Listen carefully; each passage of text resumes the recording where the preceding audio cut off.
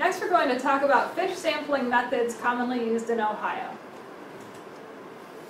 The most common method of fish collection is electrofishing. This is what we typically use when we're sampling our streams. There's three primary forms of collection with electrofishing: backpack, long line, and boat. We'll be focusing on the long line method. Other methods of collecting fish include seining and trap nets, as well as angling and fishing. Again, we're going to focus on shocking fish. So what is shocking fish? We're using electricity to temporarily stun fish before they are collected. We're not killing fish. Occasionally fish will die, but that's typically from handling stress, not from the electrical shock. When performed correctly, electrofishing results in no permanent damage to the fish, which return to their natural state in as little as a few minutes. Electrofishing relies on two electrodes, the anode and the cathode, which both must be in the water to complete the circuit. Delivers pulse direct current into the water, which stuns the fish. The way a fish's muscles are structured, when they get close enough to the electrical current, their muscles contract uncontrollably, and as their muscles contract, it forces them to swim forward straight towards the anode, which is actually the net, where when the electricity gets so strong, they pass out, float to the surface, they're collected and put in the live well where they very quickly recover. Galvanotoxis is the uncontrolled muscular convulsion that results in the fish swimming towards the anode. Backpack electrofishing units are inexpensive, they're easy to move in and out of a stream. They can be used by a single person. You can hold both the anode and cathode in your hand, collect into a bucket. Fairly good way of collecting fish in a very small stream, but anything larger than this, a stream that's about your ankles deep, maybe 4 meters wide or so, other than that, it's not enough current to effectively shock a larger stream. This is not something that we use very often. Occasionally, students will use a backpack electrofishing unit if they need to collect data in a small stream. The long line is the most common method used in wadable streams in Ohio. Wadable streams are anything that we can get into in a pair of chest waders and safely get around and use the electrofishing unit. These are easy to use, they're very effective. A small crew is required. You only need about 2 or 3 people to get your equipment to the stream and conduct the sampling. The downsides, they are heavy. You're carrying a generator, often several hundred meters to the stream. Sometimes it's hard to access the remote locations. They're pretty expensive, between $5,000 and $7,000. This is our focus. This is the method that we most commonly use. It's very flexible in application. You can use anything from a very small stream to any stream that you can get into and safely wade. The third method is the boat electrofishing unit. Same concept as the long line. You have your anode off of the boom in the front, and your cathode is off of the boat. Both must be in the water to complete the electrical circuit.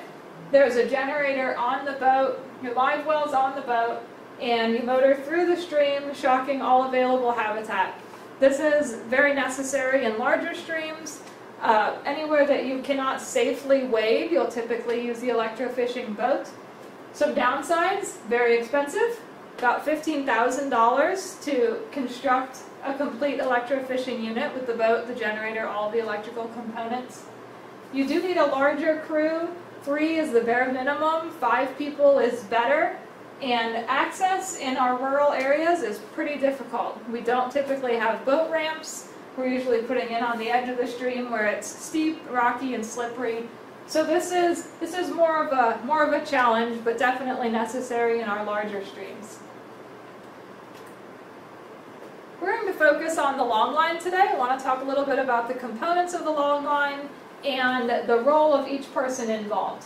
So the components include a generator, which stays on the bank. This is a generator specifically designed for shocking fish, not the same generator you would use to power your refrigerator. The line is a 100-meter water-resistant cord.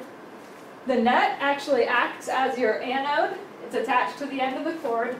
The cathode hangs off of the line about 4 or 5 meters behind the netter. The live well is where the fish go after they're shocked so that they can recover and be carried along until we're ready to process. And the assist nets. Typical protocol for an electrofishing site is 150 to 200 meters based on drainage area. Should take about 45 minutes to shock each site. This can vary a lot depending on the stream condition. If it's a site with just a straight sandy bottom, it would probably be pretty easy. You might get done with the site in 30 or 40 minutes. If it's a difficult site with a lot of woody debris, you're probably looking at closer to an hour, maybe even an hour and a half. You want to cover all of the habitat types. You won't be able to reach every single rock, every single stick, but you want to make sure you're getting a good representation of what's there. Boulders, undercut banks, woody debris. Move quickly, but be thorough. You don't need to stay in one spot for an extended period of time. You want to be constantly moving so that the fish aren't getting around you. Constantly move through the area, sampling all the available habitat. Record accurate data. You want to make sure that your site data is recorded correctly, your researcher data is recorded correctly, and that you're accurately recording what species were found. Typically, you conduct 2 sampling passes on each site. If the site's less than 20 square miles, typically we only do 1 pass. You should pick a site that's representative of the reach. If most of the stream is a sandy bottom stream, and there's one section that has really great riffles, you don't want to select that one section with the really great rocky riffles, and that's not going to tell you what the entire stream is. You want to collect fish samples at a site that represents what the entire reach looks like.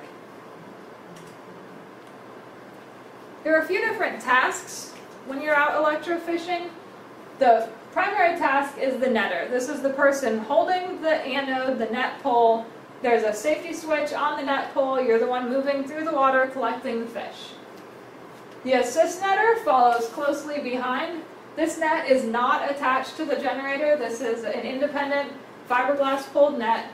The assist netter is close enough to the primary netter to get the fish from their net and put them into the live well. The more time the primary netter has their net out of the water, has less time that you actually are shocking fish. So they want to keep their net in the water at all times. Live well tender stays close behind but far enough away that the fish in the live well are not getting shocked constantly. They want to be really careful. They're going to have to pull the live well over rocks, over logs, and keep the fish from getting out. Line tender, this is typically the most difficult position. A lot of our streams are very rocky, filled with lots of woody debris. That line tries to get tangled around everything it can. The line tender's job is to keep that 100 meters of line from tangling on debris so that the person netting is able to move freely without getting snagged up. Safety, it's really great to have an extra person up on the bank by the generator. In case anything would happen, that person can flip the switch on the generator and cut all electricity. And data recorder. Some safety things, we're always told that electricity and water don't mix, so we do follow quite a few safety protocol. First and foremost is don't touch the water. If you're not the person shocking, if you're not part of the crew, you should be out of the water. Anyone that is in the water is wearing rubber gloves. Typically we have gloves that come almost up to our elbows so that if we accidentally reach in farther than we planned after a fish, the water does not overtop our gloves. Chest waders, want to make sure you have chest waders in good working condition. Wader belts are a good idea in case water does go in your waders. It keeps it from going all the way in. A working safety switch. Right here where the orange is on the net pole, there's a magnetic safety switch. That switch has to be pressed down in order to be shocking. In theory, if the person who's netting falls, they'll let go of the net and take their hand off that switch and it'll cut the current. Look out for each other. You want to make sure that you're paying attention to the person who's shocking so that they're not going over their waders, not going to trip on a log. If you see a hazard, tell somebody. Someone trained to stop the generator. Again, it's really great to have someone on the bank, knows where the safety switch is, and can turn that generator off if anything happens. Take your hand off the switch. If you need to climb over a log, or if you're starting to slip down into a pool, you should take your hand off the switch. Make sure observers stay out of the water. Good thing to know if you're doing demos. Kids get really excited, students get really excited, they want to see what you're doing.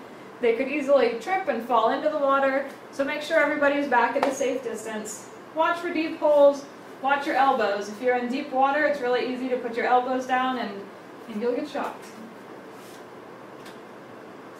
Processing. So once you've completed your reach, you've sampled 150 to 200 meters, you have all of your fish in the live well.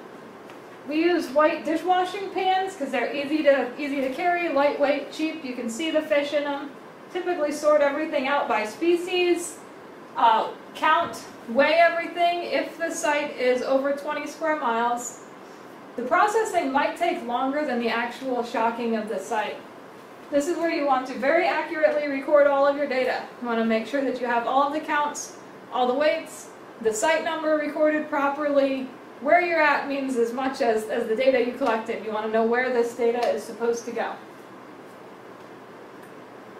This is the conclusion of the fish sampling method.